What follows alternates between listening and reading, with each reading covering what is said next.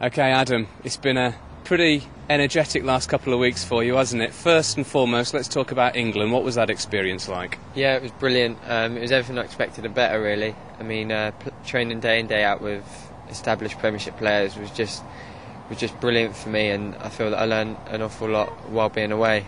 Learning experience, of course, is good for you, but naturally it's good for this club as well, isn't it? Because if you improve as a player, hopefully the club will improve as well. Yeah, definitely. I mean, Jack obviously got the call up, so it was good for him. And Andrew Sem's already been there, and Lloydie was away with the 21. So there's proof in the pudding, really. We've got good youngsters here, and we've just got to take that into our performances on Saturday and start picking up points, because we do honestly believe that we can make our way up the table, and you never know what happened come Christmas and then by the end of the season. And I suppose coming back from England international duty and having played well, you must be absolutely chomping at the bit to get back to league action, yeah? Yeah, definitely. I mean, sitting on the bench in the last game was obviously a great experience, but you are just wanting to get on the pitch and play.